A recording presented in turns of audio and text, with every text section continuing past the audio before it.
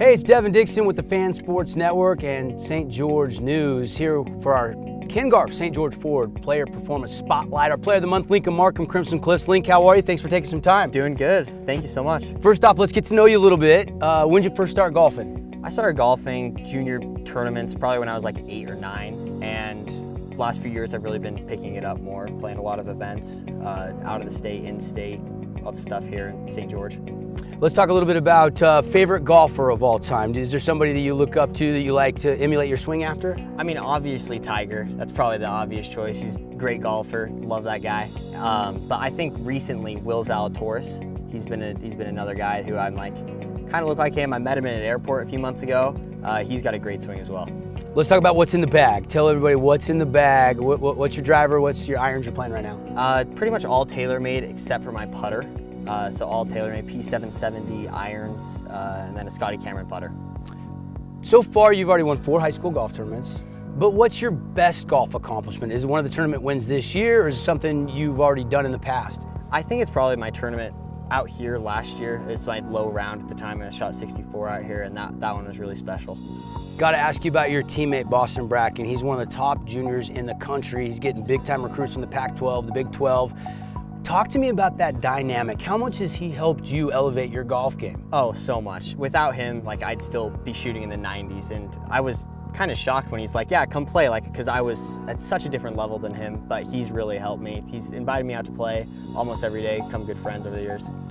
Now, I saw on YouTube one of the videos on What's Inside, you got to play at Torrey Pines, and I hear you beat Tiger and Phil. You were teamed with, I think it's Jason Cockrack a couple years ago? Yeah. So we played in like a farmer's pro-am, and we ended up winning the thing, which is cool, like seeing on the leaderboard, seeing my name and Tiger and Phil and Rory a couple names down. So yeah, that was pretty special. Was that a better feeling than winning at Green Springs for the 2nd year in a row? Pretty similar, honestly. That was more individual. That was the Farmers was more of like a team event, but yeah, Green Springs was pretty special. I also saw you got to play one-on-one with Kevin Durant. Kevin Durant. Yeah, not golf, basketball. I know, but were you more nervous playing Kevin Durant? He was streaming it to all his followers on social media. Was that more nerve-wracking than you standing over a birdie putt to win a tournament? I think so. That was pretty nerve-wracking, playing a little bit of basketball with him, and yeah, that was fun. Did you score on him? I did. I ended up scoring on him. He tried to block me, but it was close. What's your pre-round routine? Before you get ready for a tournament, you're an hour there early. Take me through kind of what you do to get ready to play a tournament. Usually go putt for about 15 minutes, then go through all my clubs on the range, and then end up putting a little bit more just for my tee time. All right, love to ask this question. You could play in a fantasy foursome with any 3 golfers in the world. It could be pro athletes, it could be PGA players, it could be live golf players, Okay. It could be your dad.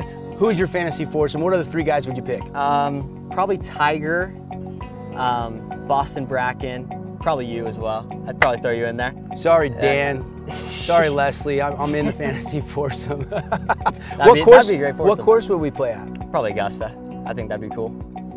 I would say Augusta or Cypress, one of those 2. Cypress is pretty cool. Can you pull some strings, get us on to one of those 2 courses?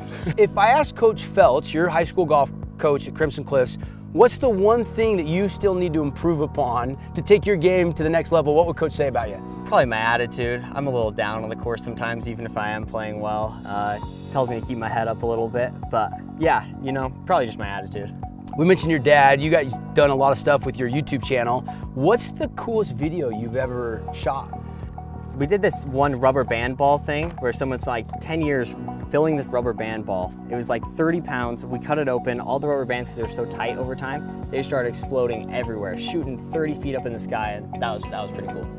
Talk to me a little bit about what advice would you give an 8 to 12-year-old upcoming golfer that wanted to fall in love with the game? What advice would you give an up-and-coming junior player? I'd say probably just to find some good friends to play golf with, and that typically for me, they were all better than me, and because they were all better than me, I tried to work harder so I could try to get up to their level. Lincoln Markham, our Ken Garff Ford Performance Player of the Month. Link, it's been a pleasure, man. Best of luck the rest of the season. We'll see you around the golf course. Thanks so much for having me. All right, Devin Dixon with you here on stgeorgenews.com.